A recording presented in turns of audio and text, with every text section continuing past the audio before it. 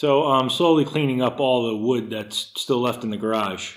Sawdust sure has a way of getting just about everywhere. And you know what would really hit the spot right now? A Segway.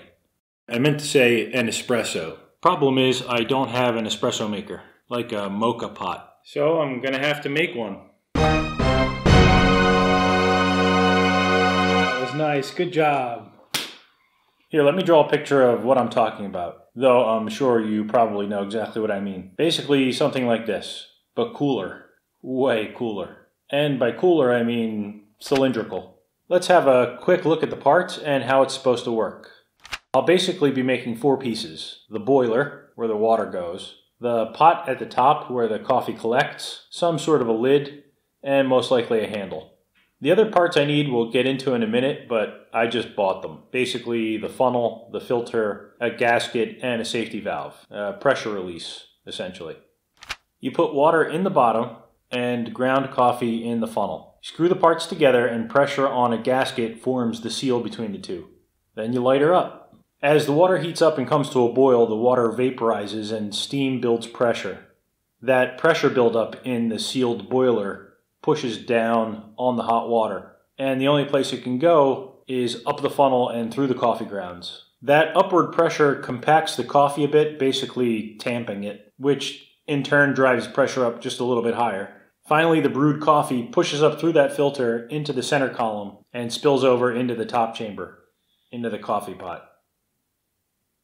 I think I can get the whole thing out of this piece of aluminum. This is a little over 3 inches by 6 inches. It's 80 by 150 millimeters. I plan to make a 4-cup mocha pot. You know, there's me, my wife, and my 2 young children. And I'm hoping I can get all the parts out of here. I think I can definitely get the boiler and the top chamber out of here. I'll split these in 2, and these are the 2 parts that thread together. I'm not sure if I'll be able to get a lid out of this, and that's why I've got the extra chunk of aluminum back there. I think this will mostly be lathe work. There may be some milling to rough out the chamber at the top. I haven't completely thought this through, but I'm probably going to do some welding to build up basically a spout that the coffee pours out of. And depending how I'm feeling, I may CNC the lid and maybe the handle. Now these are the parts that I purchased. I've got a funnel. This is where the coffee goes. A little pressure relief valve for the boiler section. The filter. And a gasket. Now, I did consider making all of these parts, but I opted to buy them for 2 reasons, mostly. First, these are the kind of parts that aren't very conducive to like a home shop build. This, for example, is a deep-drawn aluminum part. I basically have a big thin sheet of aluminum and it goes through probably like some kind of a progressive die that stamps and deep draws them and trims them and spits these out by the millions. Second, these things are consumables. So sooner or later I'd have to throw them away and I guess make new ones if I wanted to keep drinking espresso. So it made sense to just buy them and build the whole thing to standard sizes. First thing I need to do is cut off a piece that will become the boiler. I've already got that marked out. If anybody's got any brilliant ideas on how I should do this, just let me know. Activate the Energon saw. You know, Optimus, that's probably the first smart thing I've heard you say all day.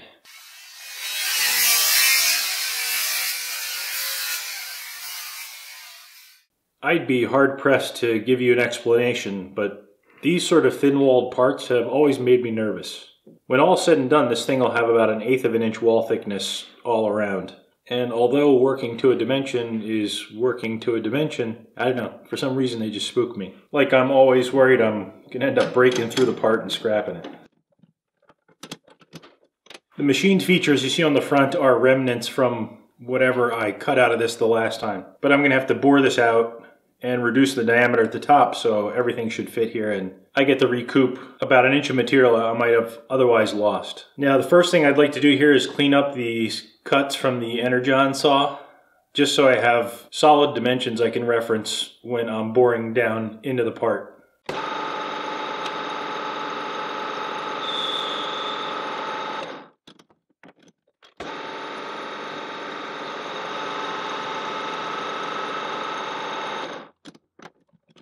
The bore on what will become this threaded end should be a nice slip fit with the funnel, this filter body. So I'm going to do that size bore almost all the way to depth. Once I have that, that'll remove the bulk of the material. and I can start to work on the undercut, sort of cut radially to get to my wall thickness.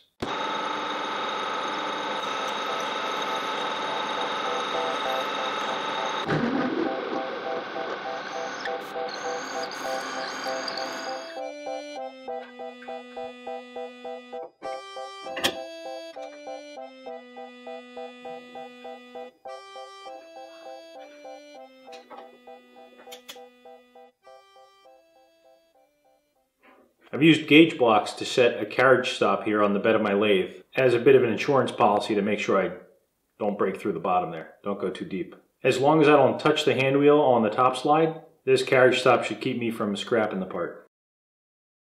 At least axially.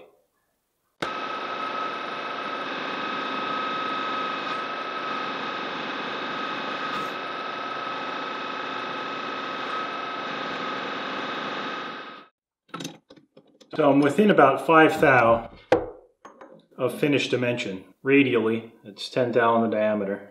Before I take this too far or thin this out too much, I'd like to do some work on the outside. Take this to finished dimension and generally clean it up a bit, and then come back to finish the inside and cut the threads. If I were to finish this side, I wouldn't have that much wall thickness left to really get a good reliable hold to work the other side.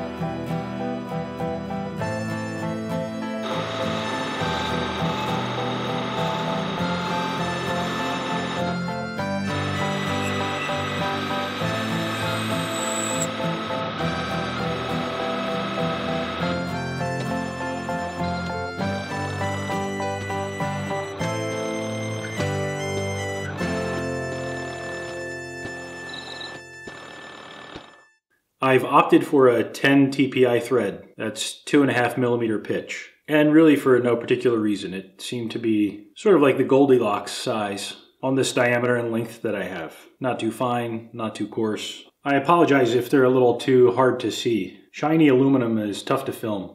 And that's the main reason why I don't like to cut perfectly smooth polished thread. One more thing I'd like to do here is get rid of the partial thread. Again, it's probably impossible to see, but if you've cut any threads, or if you've even cut a bolt or a piece of all thread in half, you'll be familiar with the partial thread that you get. So down here it's just a very sharp wisp.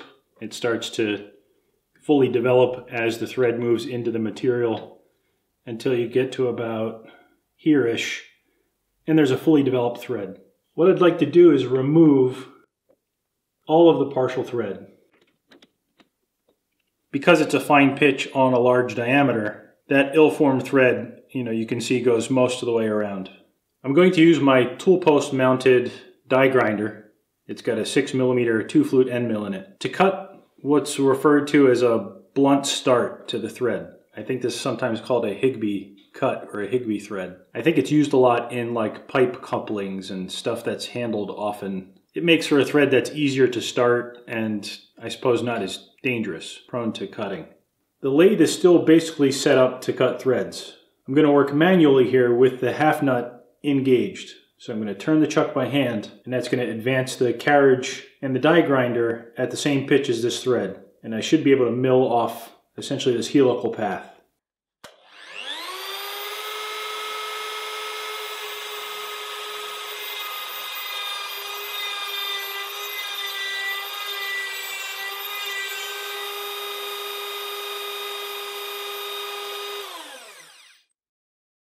So hopefully you can see this. All of the partial thread's been milled away and it starts right there. This is essentially what you see on the end of like a garden hose. Anyway, I think that'll work for the thread. All that's left to do on this part is clean up the inside.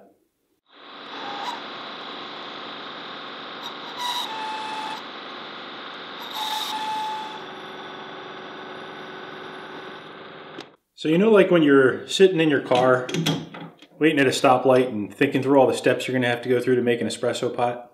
Yeah, I didn't expect this one to be so tedious. The good news is I didn't break through the bottom or the side. Turns out that I don't have the right style boring bar to easily come in and undercut the back side, so I had to do a lot of screwing around with spinning the tool post and rotating the tool.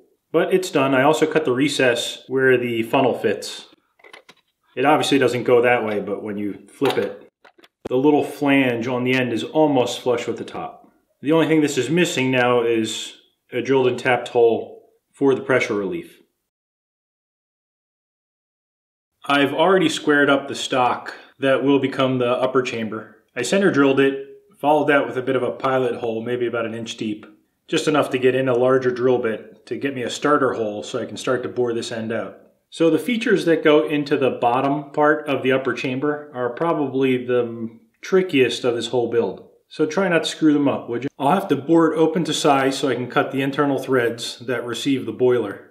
There are also a couple of features that locate the filter up at the top of those threads, and a couple of features for the seal. The seal is undercut under the threads and it locks the filter in place. The filter actually goes this way, I think. All of this needs to happen at the correct depth so that when you screw the two parts together you get adequate compression on the seal and the two halves, the aluminum parts, don't bottom out.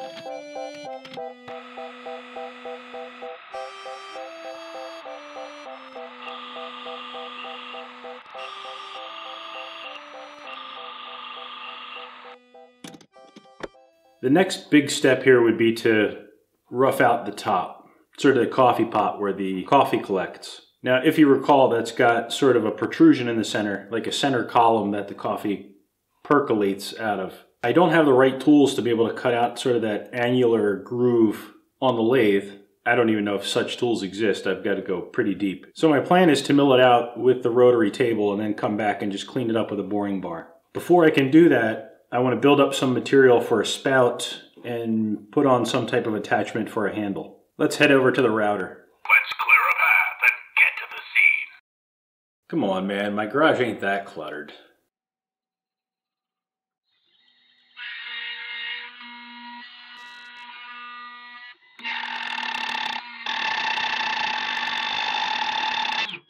My sensors indicate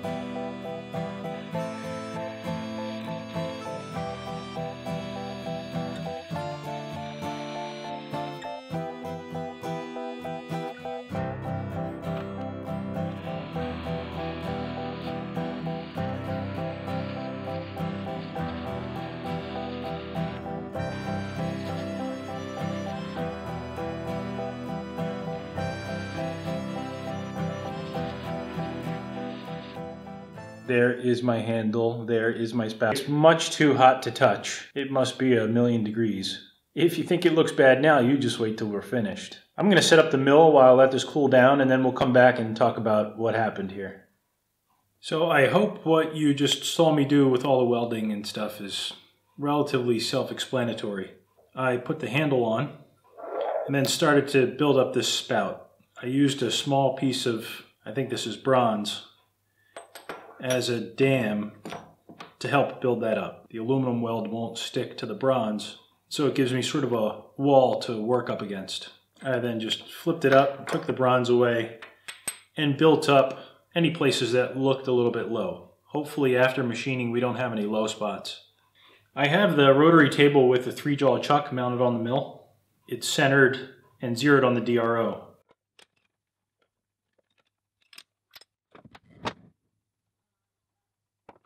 And my stack up here is a little bit tight. I can't get in here with a long enough end mill to be able to get all the way to the bottom, so I'm going to have to do this in a couple of steps. Get down as far as I can with a shorter end mill and then swap those out until I reach the depth that I need. Again, the whole point of this is to hollow this top chamber out and still leave a center column for that coffee to come up through.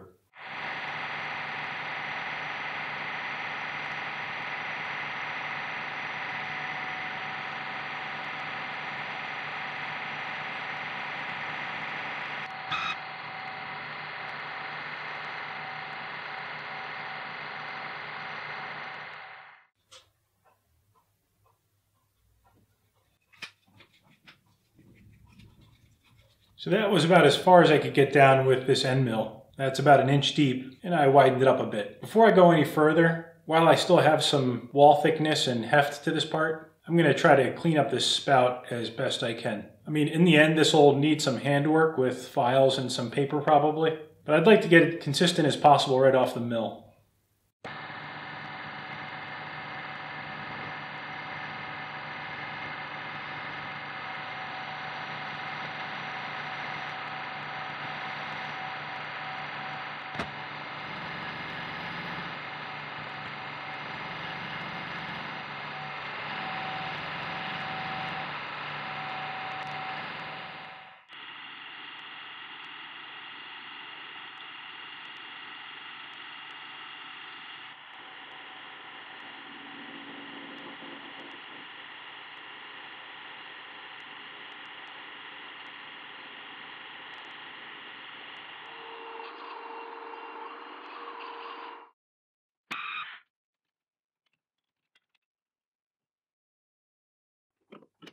You know, I think Demosthenes put it best when he said, "You cannot have a proud and chivalrous spirit if your conduct is mean and paltry. For whatever a man's actions are, such must be his spirit." So I'm going to finish this in the lathe.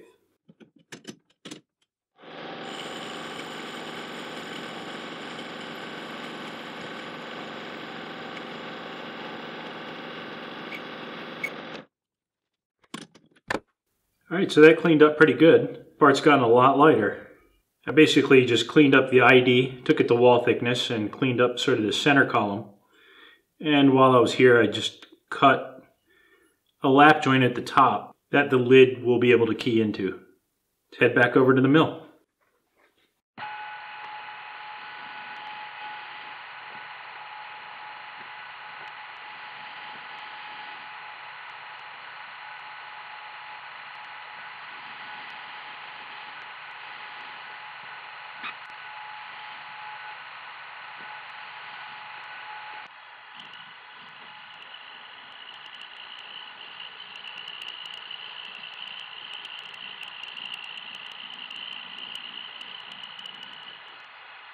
I went in with a ball end mill and roughed out the inside of that spout. That's going to need some handwork with a file to sort of blend all those surfaces in, but it blew out the bulk of the material. I then came in and put in a couple of undercuts at the top of the center column where the coffee comes out. There's two 180 degrees apart, and I essentially just went in and undercut that to give me a flat for a starter hole and drilled that through. Ideally, these would probably be undercuts so that the coffee sort of jets out down into the chamber instead of up at you if you have the lid open.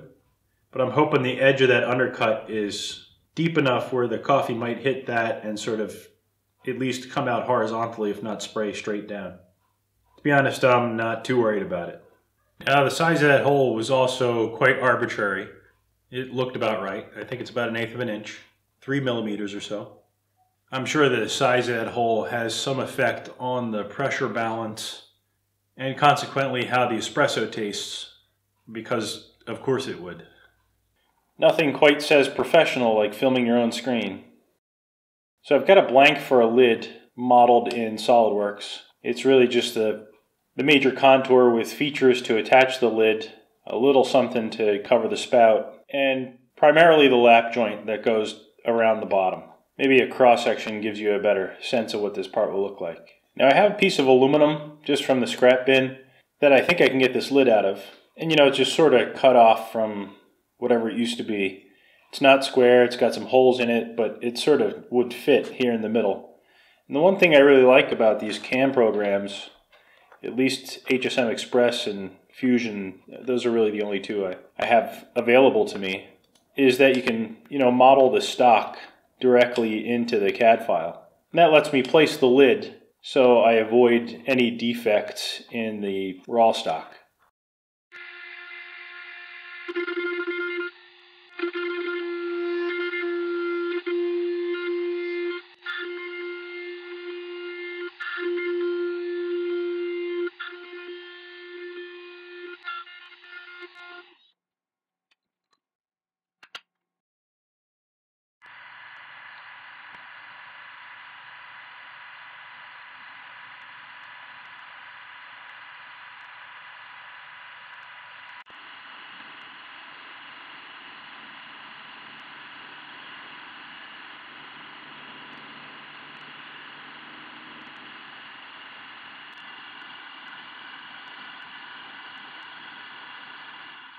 So you're looking at more or less all of the parts here, 3 parts. I made some changes to the lid after it came off the CNC machine. The part just felt a little heavy, so I opened up the internal diameter, thinned it up a bit at the top. I decided I didn't like the spout cover, so I took that off, and I think you just saw me mill a fillet, like a radius, on this top edge.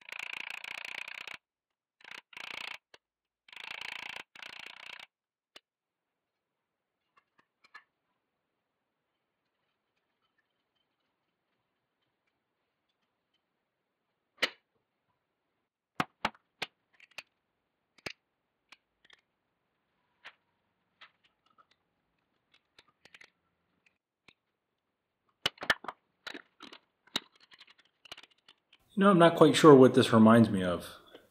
Like early 80s maybe? Or is it older than that? The only thing I'm missing now is this little pressure relief.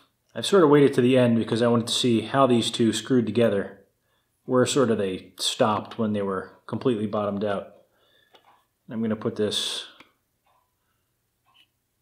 I don't know, about there. I'm just thinking if that really were to blow, it would happen while it's on the fire and hot steam's coming out, and so you probably don't want it pointing back towards the handle, or I'm completely overthinking it.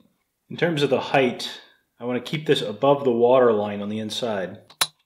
The water line happens about a 1/4 inch or so below that mark there. If this thing were to blow, I assume it's better to have water vapor coming out of there instead of a stream of boiling hot water. So I'm going to use just the starter tap. This is out of a 2-piece set. There's sort of the start and the finish tap. And I'm going to try not to go to fully developed threads. Because this needs to seal, I'm hoping I can use the valve to sort of help form the final threads. I say that in air quotes, so I'm not sure if it's going to pull that off or not.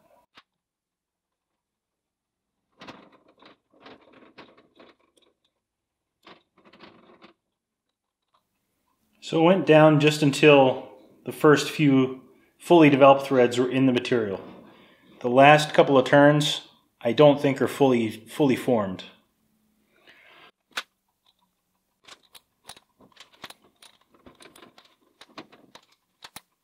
Alright, so hopefully that doesn't leak. So I've got some water in there, just shy of the pressure relief valve. Just going to add some coffee.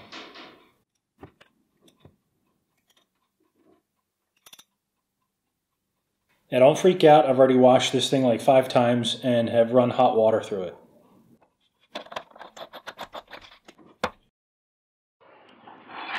You know, truth be told, I'm not even that big of an espresso fan. I mean, I certainly enjoy a good espresso. But you know what? This channel's got a reputation to maintain.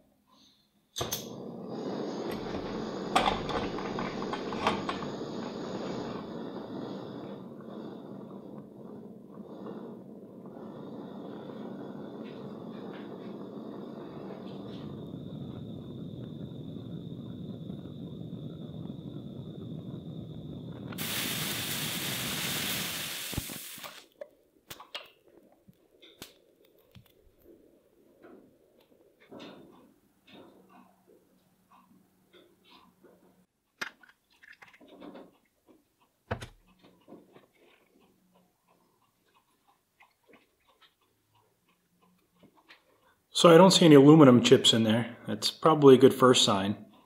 And it tastes like espresso with just a hint of WD-40.